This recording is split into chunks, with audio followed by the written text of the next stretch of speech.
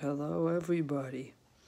It's Walk Talk 21 here, and this is the moment that you all have been waiting for. Like I said, I've been busy with a lot of these, but it is time to resume the MLB time capsule. Now, before we get started, I want to say thank you to all my new subscribers.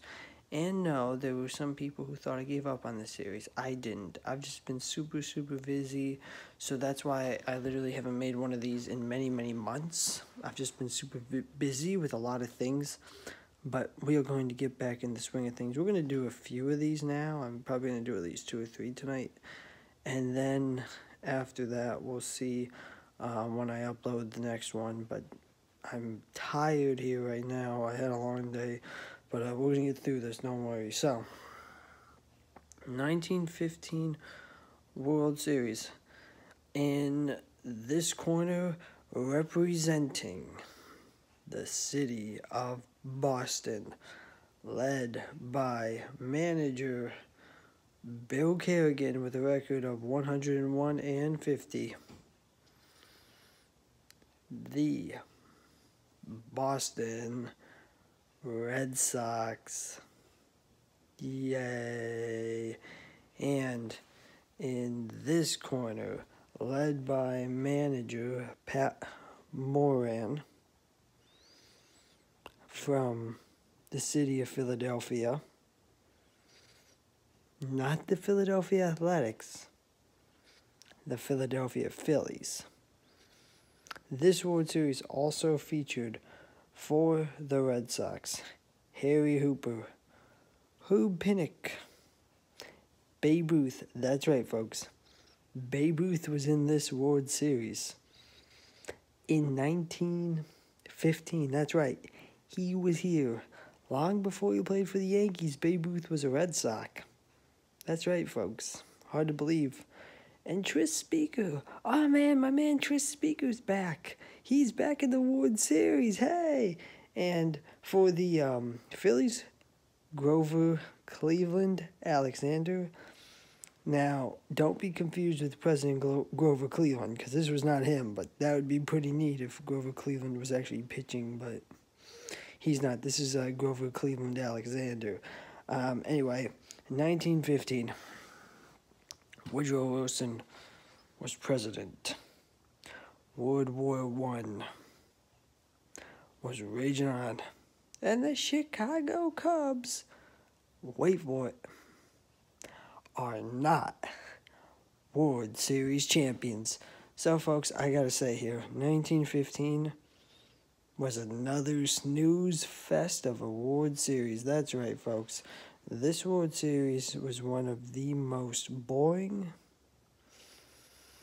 one of the most uninteresting World Series that I have ever seen. And here's why. Okay, let's take a look here at my notes. So, Red Sox win the series 4-1.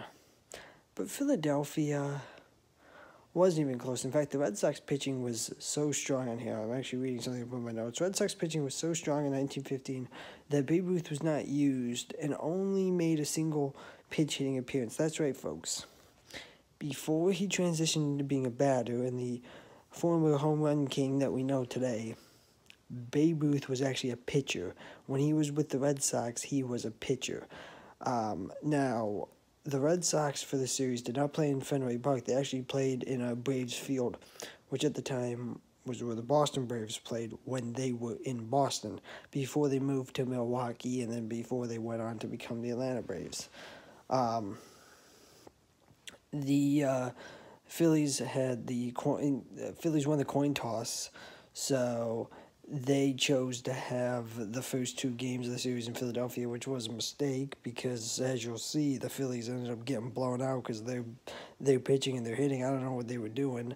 I guess Grover Cleveland Alexander and Dave Bancroft didn't bother showing up that day.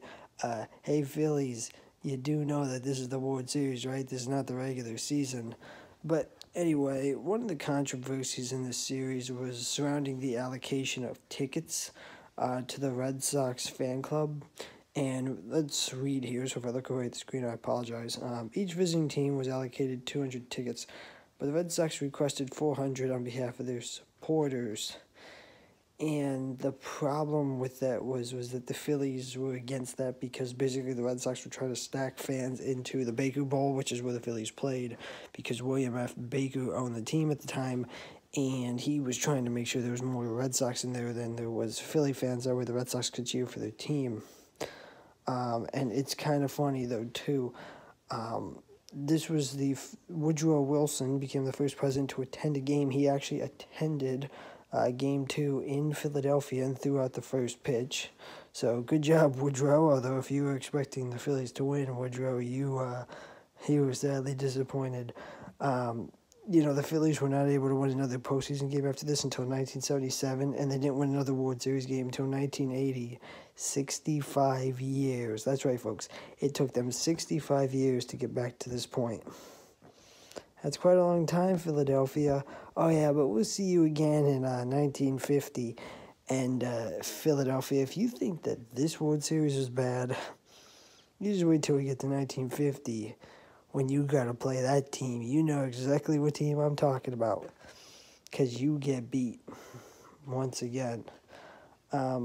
But like I said, though, this was an extremely boring World Series. There's not too much here to talk about. The games were relatively close. All of them were actually decided by either 2 runs or 1 run. But the problem was that the Phillies were facing a team that couldn't be beat, that had strong pitching, strong hitting. The Red Sox that year had won 101 games and only lost 50, and the Phillies had won 90 games and lost 62. Now, they were 7 games ahead, and the Red Sox were only 2.5 games ahead, but the other teams that they played were so bad that it didn't matter. The Red Sox just were not good. And, so, folks, the Red Sox win yet another World Series to add to their crown. And, starting to see a dynasty here in Boston. And, I don't really have too much more to say because, again, boring World Series. Nothing happened. It was a snooze fest. You could probably have slept through it. There was no videos of it, so can't show you anything. But just from what I'm reading here, it seemed boring. Now, folks, that was 1915. The next time we meet... Oh, no. Red Sox are back. That's right, folks. Boston's back. And you know who they're playing? They're playing that team from New York. No, not the Yankees. No, you know who they're playing? The Brooklyn Dodgers. That's right, folks. Brooklyn's first appearance in the World Series against the Red Sox. I wonder how this is going to go. Could it be possible that the Brooklyn Dodgers win their first World Series? Could it be? No, it doesn't happen. But I'll leave you with that for another day. Be sure to like and subscribe to Walk Talk 21 for great videos coming down the line. Like I said, I haven't done a video in a while, so excuse me if I made some mistakes in this one. But that was the 1915 World Series for you. Next time will be 1916. And I hope to see you all again in another episode of the MLB Time Capsule. Till then, take care. Everybody have a great night. And there will be other videos coming out here too. Game reviews of other games that I have. And a few more topics too. And if anybody has any requests of videos they want me to make, drop me a comment. And I'll see if I'll be able to do it. Thank you.